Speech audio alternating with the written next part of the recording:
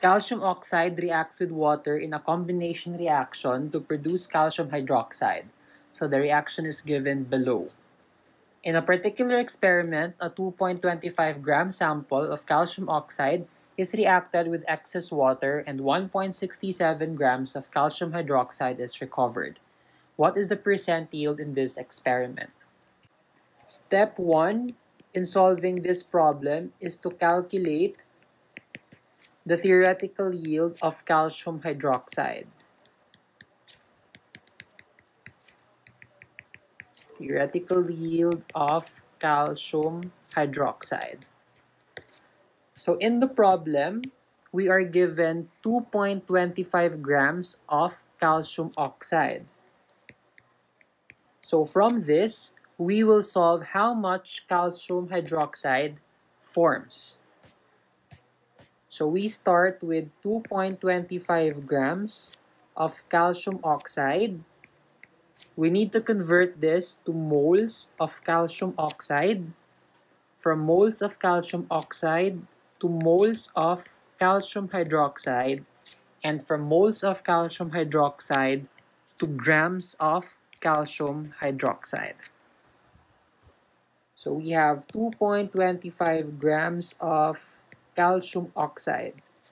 To convert this into moles, we need the molar mass of calcium oxide.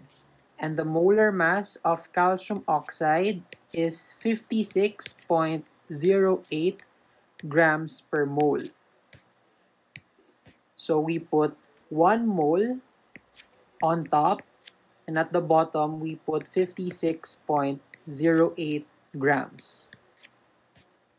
So grams of calcium oxide will cancel. Now we have moles of calcium oxide.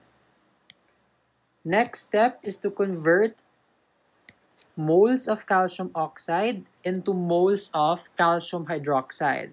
So how do we do this? We look at the balanced chemical reaction.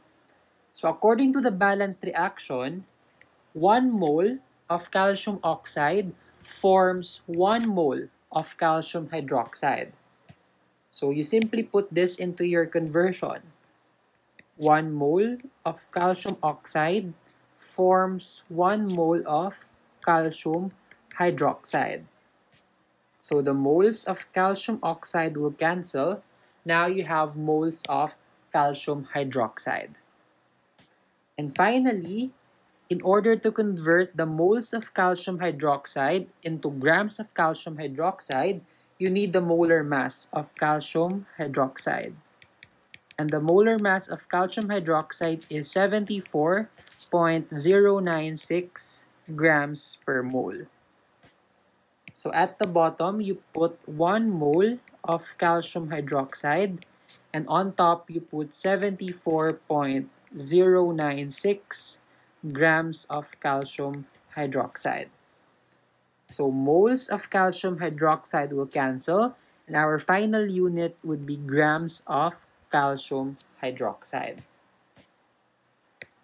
Now, if you plug this equation into your calculator, you will solve for the theoretical yield of calcium hydroxide, which is equal to 2.97 grams of calcium hydroxide. So this is your theoretical yield. The question is asking for what is the percent yield in this experiment. So the step 2 is to calculate the percent yield.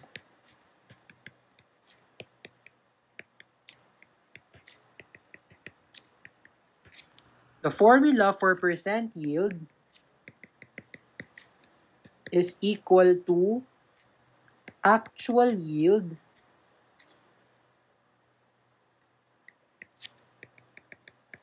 divided by theoretical yield times 100. So according to the problem, the actual yield of calcium hydroxide is 1.67 grams. So you put 1.67 grams as the actual yield divided by the theoretical yield which we just computed in step 1. That's 2.97 grams times 100. And if you solve this in your calculator, 1.67 divided by 2.97 times 100, this is equal to 56.2%. And this is the answer to the question.